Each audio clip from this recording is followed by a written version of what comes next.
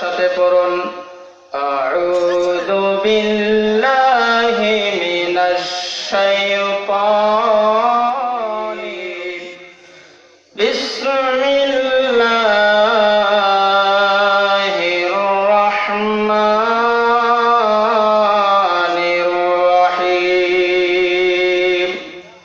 ওয়া বিল ওয়ালিদাইনি ইহসানা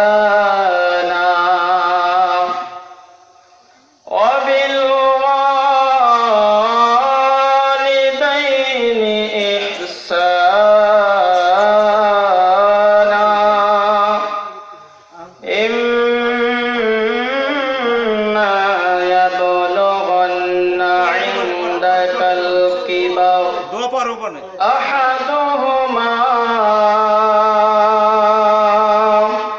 أو كلاهما فلا تقل لهما أف ولا تنهرهما وقل لهما قولا كريما اخفض لهما جناح الذل من الرحمة وقل رب ارحمهما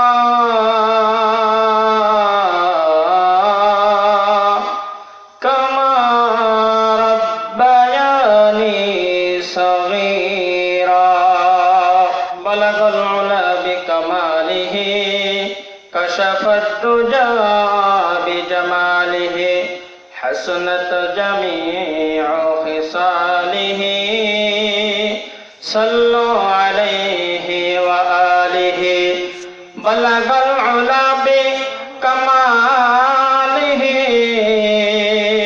كشف الدجى بجماله حسنت جميع خصاله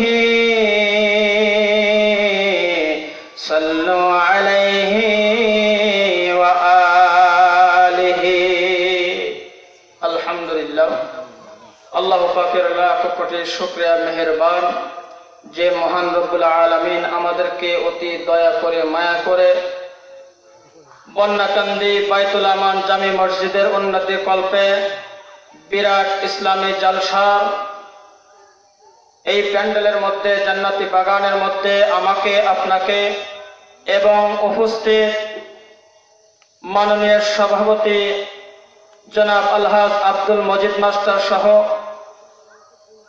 মঞ্চে উপবিষ্ট আছেন মুরব্বি কিরাম আলেম ওলামা এবং আমার সামনে বসে আছেন তৌহিদি জনতা, কোরআন প্রেমিক, রাসূল প্রেমিক, আল্লাহর জান্নাতি বান্দা।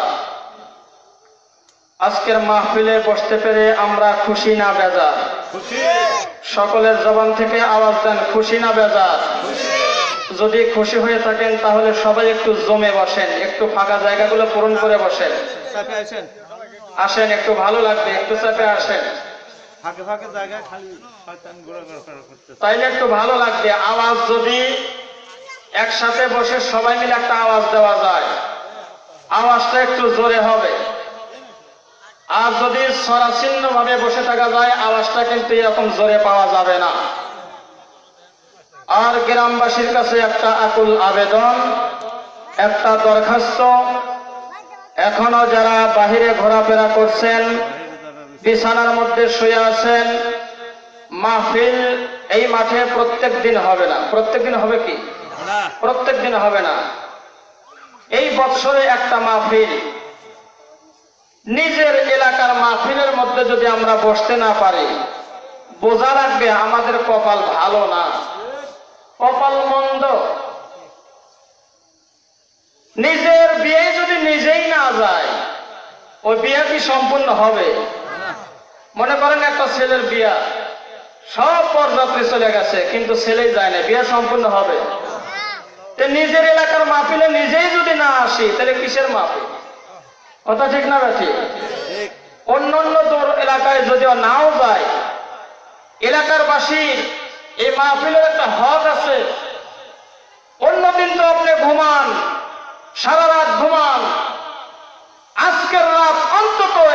মাহফিলে সময় দেওয়া দরকার, ঠিক না ঠিক?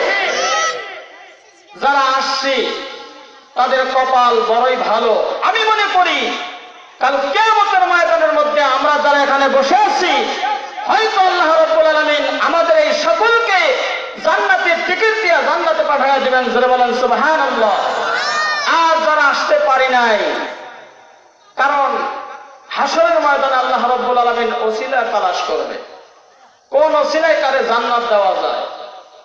কারণ আল্লাহ পাক আমাদের দুনিয়ার বুকের মধ্যে পাঠাইয়াছেন শুধু একটা পরীক্ষা করার জন্য। দুনিয়ার বুকে কিসের জন্য পাঠাইয়াছেন? পরীক্ষা দেওয়ার জন্য পাঠাইয়াছেন। এই দুনিয়ার বুকের মধ্যে যারা এসে পরীক্ষা ভালোভাবে দিতে পারবে, হাসরের ময়দানের মধ্যে আল্লাহ রাব্বুল আলামিন তাদেরকে যাচাই বাছাই করে ফেরেশতাদের অর্ডার দিয়ে টেনে টেনে জান্নাতের মধ্যে পৌঁছায় দিবে। জোরে বলেন সুবহানাল্লাহ। ওই হাসরের ময়দানে যদি আল্লাহ রাব্বুল আলামিন প্রশ্ন করে বসে, তোমার বাড়ির পাশে মাহফিল, তোমার গ্রামের মধ্যে মাহফিল, কেমন ব্যস্ত মানুষ তুমি, 1 ঘন্টা 2 ঘন্টা সময় দিতে পারবে না তুমি? জবাব দেওয়ার কোনো কথা থাকবে বলেন? গানের অনুষ্ঠান হইলে যত ব্যস্ততাই থাক, অসুস্থ মানুষ লাফ দিয়ে উঠে চলে আসে। জীবনে তোর মমতা সবসময় আসবে না, আজকেই আসবে, আজকে যাই দেখে আসি। এই কথা ঠিক না ঠিক? সবাই আমরা আসি। মুসলমান, গুনার কাজ করতে খুবই মজা লাগে। যে কোনো গুনাহ দেখেন, আমাদের জামানার মধ্যে যতগুলা গুনার কাজ আছে, নাফরমান কাজ আছে, আল্লাহ বিরোধী রাসূল বিরোধী যতগুলো কাজ আছে, সব কাজ করতে আমাদের ভালো লাগে, কিন্তু ইবাদত করতে আমাদের অন্তরের মধ্যে মজা লাগে না। প্রিয় মুসলমান, আমরা নামাজ পড়ি, মনের মধ্যে ভালো লাগে না। রোজা রাখি, মনের মধ্যে ভালো লাগে না। হজ করি, মনের মধ্যে ভালো লাগে না। যাকাত দেই, মনের মধ্যে ভালো লাগে না। যখন আপনি দেখবেন নামাজ আদায় করেছেন, এমনও কিছুদিন লক্ষ্য করবেন কিছু কিছু নামাজের মধ্যে খুবই মজা পাওয়া যায়। ওই নামাজের মধ্যে মনে হয় যে ইমাম সাহেব আর 2টা আয়াত বেশি তেলাওয়াত করলো না কেন, ইমাম সাহেব নামাজ আর একটু লম্বা করলো না কেন। দেখবেন নামাজের মধ্যে একটা আলাদা মজা পাওয়া যায়, সব নামাজে মজা পাওয়া যায় না। যারা নামাজ পড়েন তারা এটা ভালো করে জানেন, কিছু কিছু নামাজের মধ্যে কঠিন মজা পাওয়া যায়। আল্লাহ রাব্বুল আলামিন বলেন, যেই নামাজে তুমি মজা পাইছো 100% ওই নামাজ আমি আল্লাহর দরবারে কবুল। জোরে বলেন সুবহানাল্লাহ। কারণ যে জিনিসটা মজা পাওয়া যায় ওই জিনিসটা সুন্দর হয়।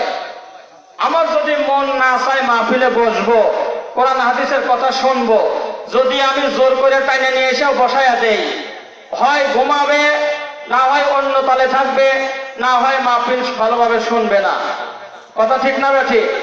ওই জন্য সবকিছুর একটা মজা নেওয়া লাগবে। মাহফিলে এসে যদি মজা করে মাহফিল শোনা যায়, হুজুর কি বলে, তবে সর্বপ্রথম একটা নিয়ত থাকতে হবে আমাদের, যে হুজুর আজকে যে সমস্ত কথা বলবে, দ্বিতীয় বক্তা, তৃতীয় বক্তা, প্রধান বক্তা, যা বক্তা আছে সবাই যে কোনো একটা কথা বলবে, যে হাদিসের উপর তারা আলোচনা করবে, যে আলোচনাটা তারা করে যাবে, প্রত্যেকটি বক্তা থেকে বেশি না 3টা বক্তা থেকে যদি আমরা 3টা আমল নিয়ে যেতে পারি, আর ওই 3টা আমল যদি আমরা ঠিকমতো করতে পারি, আল্লাহ রাসূলের হাদিস যে আল্লাহ রাব্বুল আলামিন অল্প আমল যদি হয় কিন্তু আমলটা হবে সহি শুদ্ধ, তাহলে এই আমলের বিনিময়ে আল্লাহ হয়তো নাজাতের জরিয়া করে দেবেন। জোরে বলেন সুবহানাল্লাহ। সেই জন্য আমরা যতক্ষণ পর্যন্ত হুজুর আলোচনা করবে, প্রধান বক্তা সামনে আসবে, যাই আলোচনা করুক, আমি অধম যাই আলোচনা করি, বেশি ধরে রাখার দরকার নাই, অল্প কিছু আলোচনা ধরে রেখে নিজের জীবনের সঙ্গে যদি ফিটিং করে নিতে পারি, আল্লাহ রাব্বুল আলামিন মাফ করে দিবে। সেই জন্য সবাই আজকের আলোচনা থেকে একটু একটু করে আমল করার চেষ্টা করবো তো ইনশাআল্লাহ। জোরে আওয়াজ দেন, সবাই রাজি আছেন? আল্লাহ রাব্বুল আলামিন সকলকে কবুল করুক। জোরে বলেন আমিন। প্রিয় ভাইরা, অল্প সময় আলোচনা করব, বেশি সময় লম্বা করব না। আমি আপনাদের সম্মুখে কয়েকটি আয়াত তেলাওয়াত করেছি। আমার আজকের আলোচ্য বিষয় হলো মা বাবারে নিয়ে। কি নিয়ে? মা বাবারে নিয়ে। মা বাবার খেদমত করলে লাভ কি, আর খেদমত না করলে লস কি, সেটা দুনিয়ার বুকের মধ্যে প্রমাণ হয়ে যায়।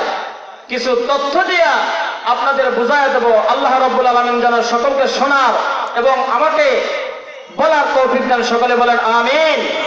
আল্লাহ রাব্বুল আলামিন পবিত্র কোরআন শরীফের মধ্যে ঘোষণা করতেছেন, অবিল ওয়ালিদাইনি ইহসানা, তোমার মা বাবার প্রতি তোমরা ইহসান করো, নম্র ভদ্রতার সাথে কথা বলো, তাদের সাথে ভালো আচরণ করো, শব্দ ব্যবহার করো। এখন গোটা জামানার মধ্যে দেখা যায় যে আমাদের কিছু ছেলে আছে, কিছু ভাই আছে যাদের মা বাবার সঙ্গে খুবই শব্দ ব্যবহার করে। লক্ষ্য করে দেখবেন, মা বাবার সাথে যদি ছেলে সন্তান সুন্দর আচরণ করে, সুন্দর ব্যবহার করে, ওই মা বাবা ছেলের জন্য প্রাণ খুলে দোয়া করে। আর আল্লাহ রাসূল সাল্লাল্লাহু আলাইহি সাল্লাম বলেন, মা বাবা যদি ছেলের জন্য অন্তর থেকে যারা পরিমাণ দোয়া করে, আল্লাহ রাব্বুল আলামিনের দরবারে দোয়া করতে দেরি, কবুল হতে দেরি নাই। জোরে বলেন সুবহানাল্লাহ। আমরা এখানে যারা আছি সবাই মায়ের গর্ভ থেকে আসছি, নাকি বলেন? এমনকি কেউ আছি আমরা এখানে মায়ের গর্ভ থেকে আসি নাই, বাবার পেট থেকে আইছি। কেউ আছে? আসি নাই, সবার মায়ের পেট থেকে আইছি, আবার বাবার কারণেই আইছি। সবাই আল্লাহ রাব্বুল আলামিন মা বাবার মাধ্যমে আমাদের দুনিয়ার বুকের মধ্যে পাঠাইয়াছে। কেউ আমরা অনেক দামি দামি চাকরি করি, ব্যবসা করি, অনেক টাকা পয়সার মালিক। যদি আপনি লক্ষ্য করেন, এত বড় টাকা পয়সার মালিক আমি কেমনে হইলাম? এত টাকা পয়সা আমার কোথা থেকে আসলো? এত বড় চাকরি আমি কই থেকে পাইলাম? আপনি পিছন দিক চলে যান, দেখবেন আপনার মা বাবা মাথার ঘাম পায়ে ফেলে সারা দিন কষ্ট করে আপনারে চাকরিজীবী বানায় আছে। কথা ঠিক না ঠিক? চাকরিজীবী বানায় আছে। সেই কারণে সেই মা বাবার জন্য আজকে আমরা এত বড়। আমার মা বাবা যদি আমার মাদ্রাসায় না পড়াইতো, মাদ্রাসায় না দিয়ে যদি আমার ছোটবেলা থেকে হাইলা কামলা লাগাইতো, টাকা দুটো বেশি পাইতো, পাইতো না? আজকে কি আপনাদের সম্মুখে বসে কোরআন এবং হাদিস থেকে দুই একটা কথা বলার সুযোগ পাইতাম? সম্ভব না। আমি বলি, আমার মা বাবার জন্য আজকে আমি এই চেয়ারে বসার মতো সম্মান পাইছি। কথা ঠিক না ঠিক? প্রিয় মুসলমান,